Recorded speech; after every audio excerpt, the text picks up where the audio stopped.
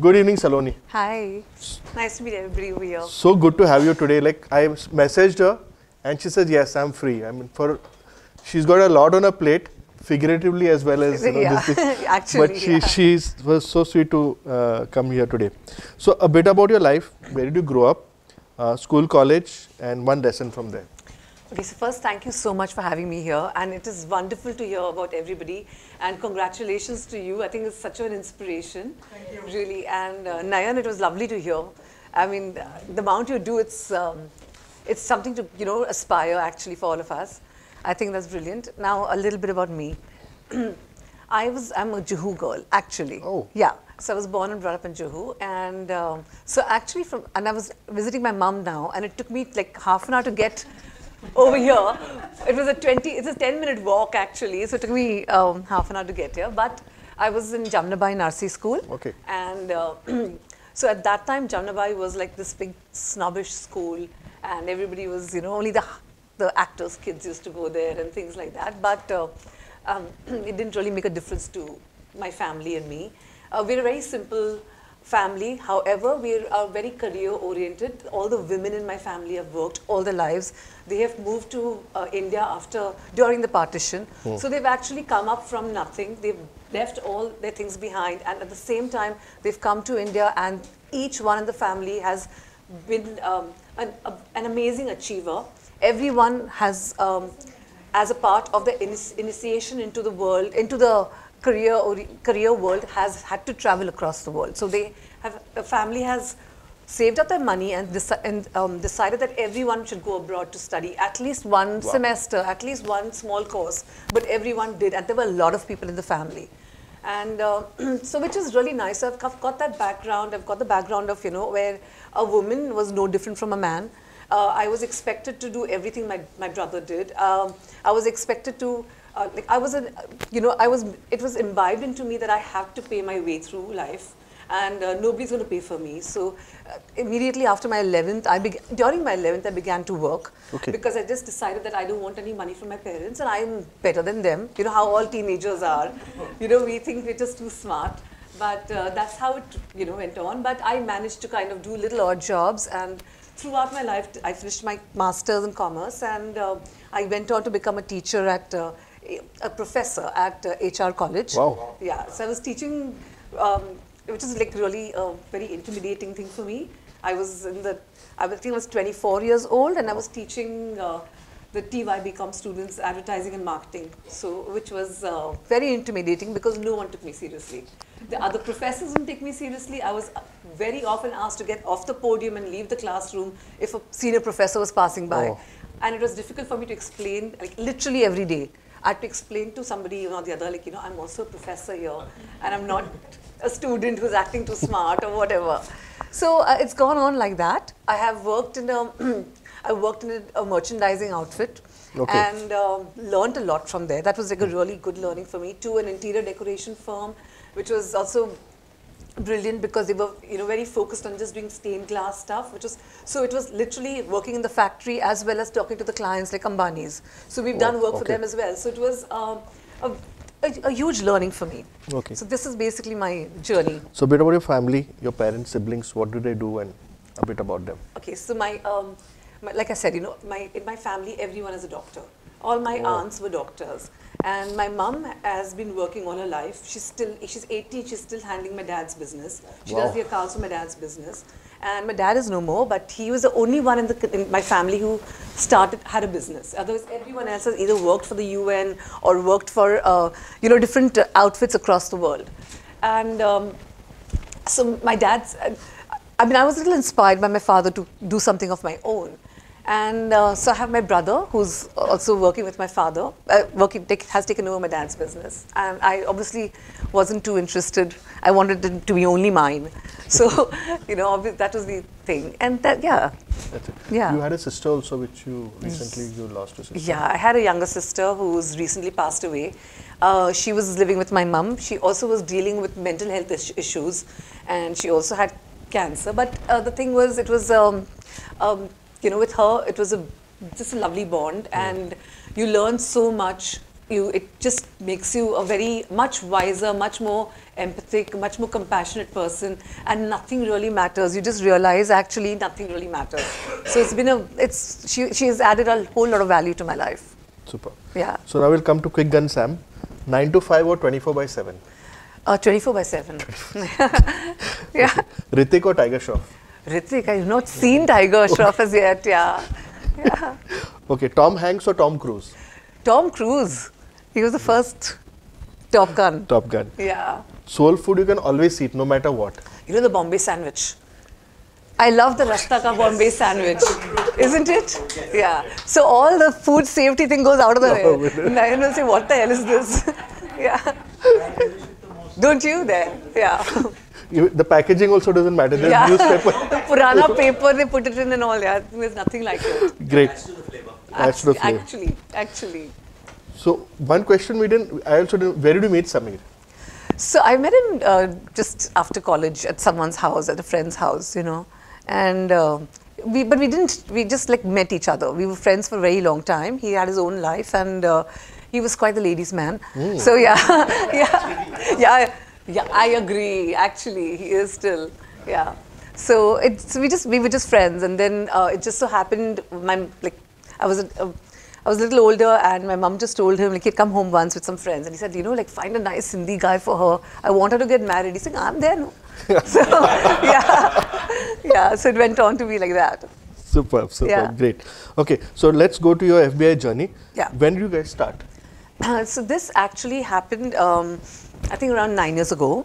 The entire journey as such, and you know, we were both working prior to this. He was with Discovery Channel, and I was with the Hindustan Lever. Okay. And we both were this whole romantic, idealistic thinking, you know, let's leave our 9-to-5 jobs and fixed income, and let's try something of our own because we can do much better. We kind of, we both happened to leave our jobs at the similar time. And he was we did something else at the meantime. We were also into education. We were doing education consultancy. We were doing a lot of marketing for educational products. But, you know, the blogs were just emerging at that time. And there was some really brilliantly written blogs. And we anyway had a great passion for food. We would be traveling across India to try out different foods. So our holidays and travels, or even like, you know, drives were only food centric. So we just, since he was reading a lot about food, actually basically Sameer was reading a lot about food and wasting a lot of time doing that. Okay, so yeah, so it was like, you know, I said, you know, this is not going to work. We started a Facebook Facebook page called the FBAI, and it was called the Food Bloggers Association India. So basically the idea was, let all the bloggers put their blogs over here and let the people have all the blogs on one page. And that's how it began. And then we kind of, you know, saw it growing, and we had brands used to approach us, like, you know, can you help us connecting with people? And so then we just decided, let's make this into a formal company where it's going to be a win-win for all. So that's how the FBAI began. Yeah. Okay. Yeah. How do you market yourself? I mean, it's quite tough marketing. You know, how do you convince people to, you know, come online and work with you guys? So actually, you know, we've been very lucky because we've had people seeing our page, or like our page has been very authentic. Then we've just kind of, there are pictures on our page which are like I said, from the sandwich, from a what do you call, pav bhaji on the road, to a very high profile dinner, so it's got everything, so it caters to everybody. And we've I think managed to have great relations. You know, there's nothing like a personal relation with somebody, nothing like personal talks. So we've managed to have great relations with a lot of people, and I think that has been our biggest marketing that's happened. Of course, our own social media handles have been, that's, I mean, that's something that you can't take away. That's our social media is our face as of now. Great. So it's really helped us. Great. So, you know, your flagship event, your FBAI Awards. Yeah. How did it start, and how did you manage it online? Because everybody is used to that offline meetup, and their invites, you know, I wait for Sameer or Saloni to send me that invite. You know, I said, it's coming. He says, I'll come, don't worry. Your name is written over there. Yeah. So everybody loves to attend those awards, and you know, the way they organize it, the way they have it, it is so authentic. You know, there's a lot of awards are rigged, but this is one award which is like totally, you know, like ethical awards which is there. So how did you start? How did the idea start about it, and how did you manage it? And then during COVID, How did you do that? So I must tell you, the initial award, we were really lucky because we had great support. Because we were reading all these blogs and we were working backwards, whereas a marketing company usually works for a brand. We had decided we're not going to work for a brand, we're going to work for the media. So the people who are actually going to help market these brands. So we were focusing on the bloggers at that time, and our focus was on the bloggers, we said there's got to be a way that we can rate the bloggers, and we were no one to rate them. We said we've got to have a proper body that rates the bloggers. So we said, why not just have the awards? So we can have this body that of the stalwarts in the industry to rate the bloggers. And we were very fortunate to have, people like Sanjeev Kapoor, Gagan Anand, Rashmi Uday Singh. These are real stalwarts and who've been in the industry for many, many years. So we were fortunate to have them support us, and they were totally on board with the awards. Then we had the JW Marriott, which was, at that time one of the nicest hotels in Bombay. And they also were very excited to be a partner with us. So we were fortunate to have that. And that kind of set the awards ball rolling. Yeah. Great. COVID-19, how did you manage it? Oh yeah. Did you save money or made money? Arey boss, not at all. Yeah. Who made money? Seriously. No. So awards, nobody. Really, I don't know what to say. But in COVID-19, we had the awards online. Okay, so which was brilliant because we could have jury members from all over the world. So which was really nice. That was a nice thing, that the person didn't have to be present. Though even earlier, like Gagan Anand, who was such a big chef, he wasn't present, but he was the only one who was not present earlier. But now this time we had Rashmi, who was somewhere in Europe. We had Sanjeev Kapoor, who was somewhere else. Then we had Gary Mehigan, who was somewhere else. So we had a wider, jury. So which was nice. Our awards were really nice, actually, online. However, I prefer the offline. Offline, yeah. Yeah, offline. There's nothing like the offline awards. Absolutely. Yeah. So you have a lot of IPs like Wild Asparagus Table, then your Indian Culinary, the Bakers Club India, then Hash FBI Kitchen, FBI Dialogues, Home Chef Matters. A bit about each, and which is your personal favorite? So okay, the Wild Asparagus Table is like my baby. All right, because it was basically, we had a whole lot of home chefs. We were trying to encourage the home chefs to do stuff, A lot of home chefs were doing exactly what they've been doing for many years. Like some home chefs are really good at making Bengali food, they were just doing that. So we wanted them to get out in the open and also experience other kind of food. So we started the Wild Asparagus Table, which is only international cuisine. So the idea was home chefs would meet up once a month and have a potluck. But it was a themed potluck. So it would be either Albanian food, or it would be Peruvian food, or Ethiopian food. And we wanted the home chefs to research and and literally get the ingredients, the best ingredients they could get. And the home chefs were brilliant. They would actually order the ingredients on Amazon, in a Korean potluck. This lady got 95% of her products on Amazon, and they were all authentic Korean ingredients. So it was, it was a treat and a feast to us, because you won't get that food anywhere. Anywhere in India, you won't get that food. And Albanian cuisine, nobody had heard of. So it was very interesting. We had a German potluck. Most of us thought German means non-veg and it means potatoes. That's it. But, we had only one potato dish. There were around 26 dishes, and out of the 26 dishes, there was just one potato dish. And there were a lot of vegetarian dishes. So it was just brilliant that people have actually managed to do that. So like that, we have the Wild Asparagus Table, and now that is a ticketed pop-up now. So now we've asked these home chefs we've done that for 2 years, they've got enough experience. Now every month we have a pop-up, and the tickets are sold. Yeah. And the Indian Culinary is like the name it sounds. It's basically, again, the home chefs talking about the regional food. So we have Assamese food from Nagaland. So again, we do it once a month. And the idea is just to try absolutely as regional as we can go to. Fantastic. Yeah. The Bakers Club, again, is like the name. It's basically a club that we meet up once a month with baked food. It's just baked food. And the FBAI kitchen, now that's something we've started a couple of years ago. It's a little food truck that we have, where we give an opportunity to a home chef to use the truck as his or her own personal restaurant. So this is a part of bar bank. So they've got the tables and chairs are there, and the we rotate the home chefs once a month. Okay. So every month a home chef goes into that kitchen. The kitchen is completely set up. It's on revenue share, and the home chef gets to, the cuisine is different, and the home chef gets to cook, decide the ingredients, figure out how to cook, manage helpers, do what they want. It's their own personal little restaurant. Wow. So I think that's brilliant. Home chef, Yeah. home chef matters. Home Chef Matters is it's like a conversation, all-day conversation between different chefs, PR people, FSSAI people. I mean, I'm sure I'm going to get you on next time to talk about food safety and things like that. So the idea is to let the home chefs know how to scale their business up and what are the tools required to scale their business up. So these are conversations between the home chefs and the different people in the industry. Okay. So, he's very lucky getting both of them at one time. Yeah. Because they always, every day I'll see them at different places. How do you manage the constant flow of invites and food events?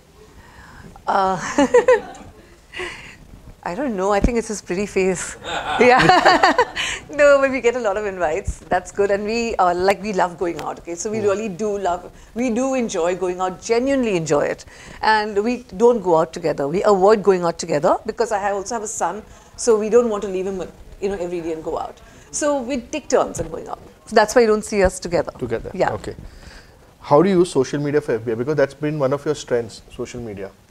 Yeah, so we literally live, eat and breathe social media because that's the way we convey what we're doing to our clients, as well as our clients expect that from us, our consumers expect, and our audience, they expect to know what's happening. A lot of our audience looks towards us because they know, they feel they're going to get authentic reviews because somebody messages and asks us like, was it really good? And we will turn around and say, no, it wasn't. We didn't quite like it because of this. We are most welcome to go try it, but we didn't like this particular thing. So we have a great audience. We've got great followers who've been with us throughout. So, I mean, I really don't know how to talk about how do I use social media. I use it all the time, every time, really. Which is your favorite? Facebook, Instagram, Twitter, which is your favorite? So, like he said, for me, Facebook also is very personal. Okay, so there are days that I will be completely off Facebook because I really do not want to interact with, do anything personal. But Instagram is something I'll use every day because that is work for me. Instagram is a much higher visibility. So that, and Twitter I go on to because I want news. I go on Twitter to get news. And LinkedIn is again just to show that I've done some work. I'm also existing. Yeah. Okay, your hobbies besides going out and eating. Okay, so I really don't get much time to have a hobby, but my family is my biggest. It's my biggest thing. Okay, so I try and spend as much time with my family, which is basically my mum. My son doesn't want to look at my face. He's 17 years old. So, but my mum, we try and do a lot with her. And I love watching movies. Netflix is like an addiction. So I think at the moment, that's it. Netflix is the only thing I veer towards, Netflix and Reels. You quickly keep scrolling up like that. Yeah. Great. So what about your right now national? What about going international? So, we actually did try. We did get an opportunity. We did do a little event in Bangkok, and then we also got an opportunity to do something in California. So we did that, but however, I think we're a little too small to manage those things and sustain those things. We would love to do it, and we would love to figure a way out to do it, but at the moment, it's not something that we should unnecessarily try until we don't have that backing. Yeah, because those will be just one or two things, which is again too much work for us, to do. Great. Yeah. What about getting funding? I mean, yes, I met somebody. Yes. So what is it? If you get, supposing if you get maybe $1 million tomorrow, what would you do with it? Yeah, what would you do with it? I would. Sorry. I just heard $1 million. I got very happy. No. So I would definitely, because I was just talking to someone today, because there's a lot. The vision is getting clearer and clearer as we go along. Since it was a nascent, since it was a small thing, we started on our own, we really didn't have a very big vision.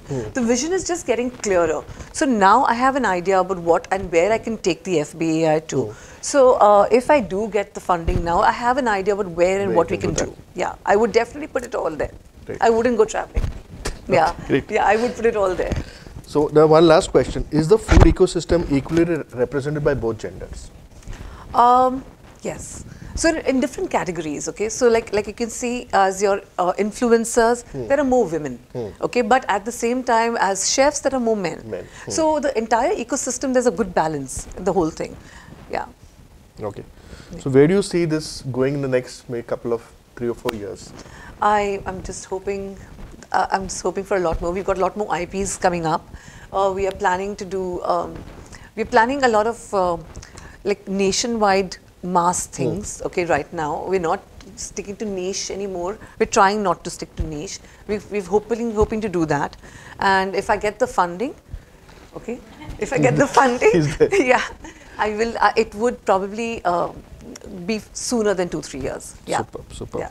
Saloni, that is fabulous hearing. I got to learn so much about you and how you and Samir met. That it's going to be online, huh? So yeah. talk about that. Yeah. Fantastic. Thank you so much. Thank it's been you. great having you. Thank you so much. Thank you so much. all for hearing out. Thank you.